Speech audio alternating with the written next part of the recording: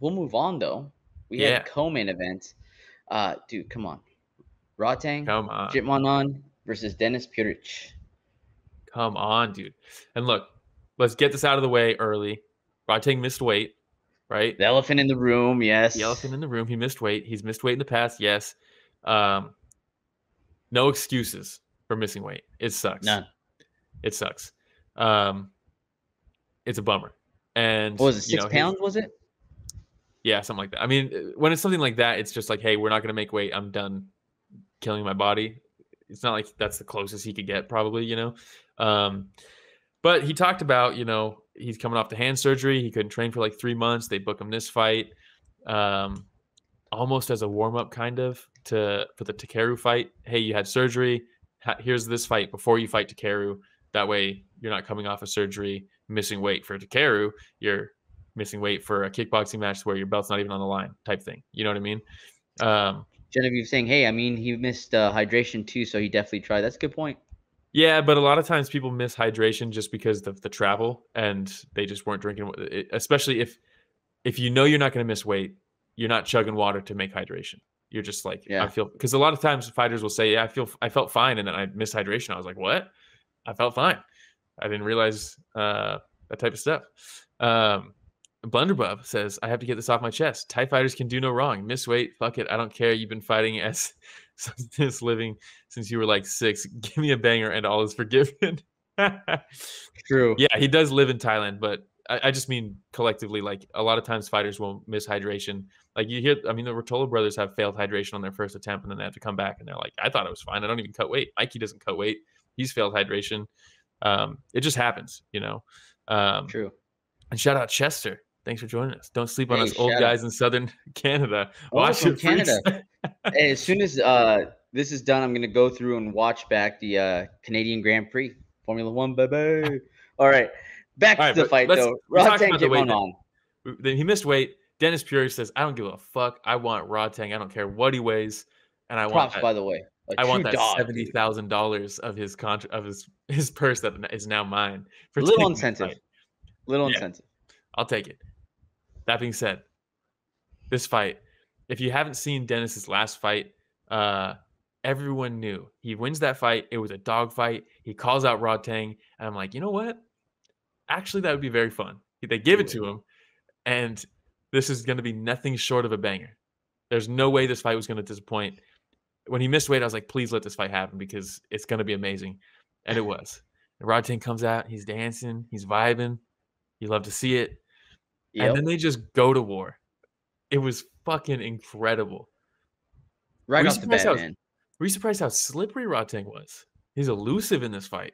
Yes, but, and this is the thing, right? Like, look, dude, Rodtang, he is, what would you say he's their biggest draw?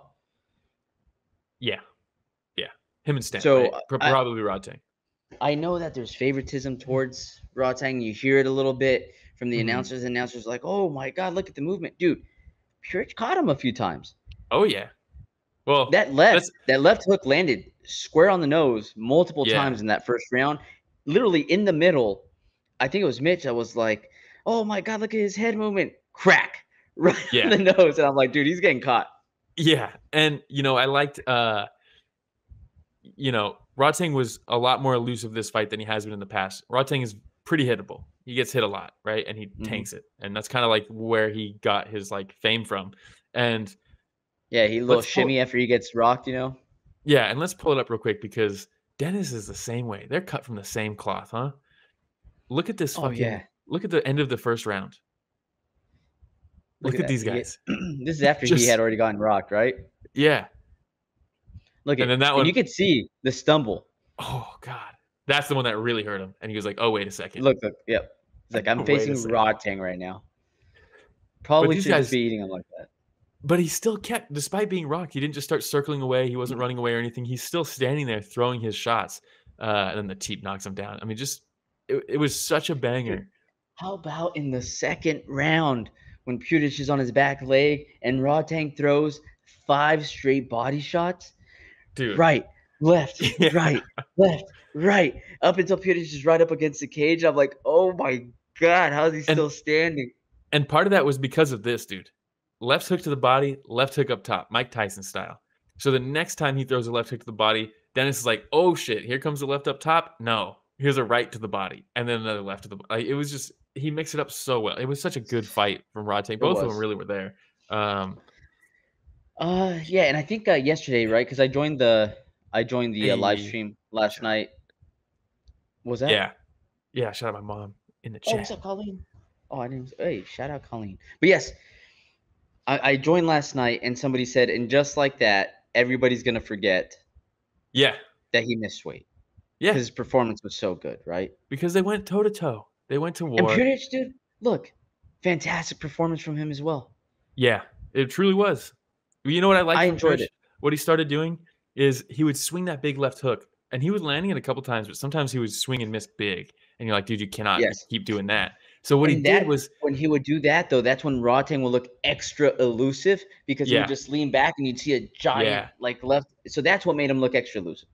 But I thought in the first 2 minutes of the fight, I thought Rodtang was slipping and bobbing and weaving really well and exiting on angles. And then once that 50-second mark hit and Puric started screaming at him, he was like, I'm Rodtang. We're going to war. You're not going to outdog me right now. Fuck all this elusive shit. I'm about to throw down with this dude. But I really like Dennis. He would throw that left hook, and if he missed it, he could fully commit to it because he started chaining it. He could fully commit to that left hook because if it lands, you're cracking him. If it misses, you're off balance, but he would use that momentum to throw that turning side kick the same way. And I thought that was such a great addition to do mid-fight, because then you can keep committing to it and you don't have to worry about really getting countered, because it's hard to hit somebody while they're spinning and throwing a kick. You either have to be in or out and defend it. And these guys they just went to war, dude. This is everything you could want. I mean, look at the photos, by the way. There was like 50. And I was like, I have to limit this at a certain point. I can't put them all. Hey, by the way, again, shout out to Juan, shout out to Cyrus, shout out to the entire team, right, for allowing us to show footage every once in a while, sharing media. It's fantastic. It makes it so much better, and it makes it better for everybody that watches and listens, especially those that watch, right? But no, yes, Puric, great performance, man. Rodtang continues being a superstar. Missed weight. Oh well, I'm with Blunderbub. Let him miss weight, right? Let it happen. I don't care, dude. Just if they're gonna continue putting fights on like that. Come on. By the way, main event for UFC or 167? Like if you're putting head to head? Head to head. Yeah, I'm taking Tawanchai versus Smoking Joe over Imavov and Cannonier. Right? Dude. And then the Rodtang versus Puric? Dude, I would take this one over Cannonier versus Imavov. Yeah, exactly. Yeah, 100%. This dude, Mikey. Kate, we'll continue going, dude. I'm just sorry. I'm getting all excited because we're and the more we're getting into the United States, the more we're starting to see superstars be built, right? So 100%. We'll move on to the next one. You ready? Well, real quick, too, the post-fight interview, I just want to give a shout-out to Frank. We all know he's the best translator in the game, but his ability to not only translate what Rodtang's saying, but Rodtang's emotion. Come on. It's like he was on the verge of tears, and I was like, this guy is so fucking incredible. He's good. Not just a translator; he's an interpreter. You know, it's like. Do you remember that one when they were like, "Hey, and Frank, sir, Chachi is giving you $50,000 to the translator too," and you're like, "Dude, that's crazy." Amazing. But this is why, right? Because he's able to translate the emotion as well. He's so good. He's money. He's so good. Chester says the entire card was lit. I totally get your excitement, dude. It was awesome. It was awesome. And then. Blunderbub, I think one should abandon titles and divisions and just give us banger after banger, super fight after super fight. Blunderbub, would you almost say sloppy bangers or not? Yeah. You see what I did there? I brought it back. Flipped it on him. All right. So, hey, let's go up to the next fight. Yeah, good callback.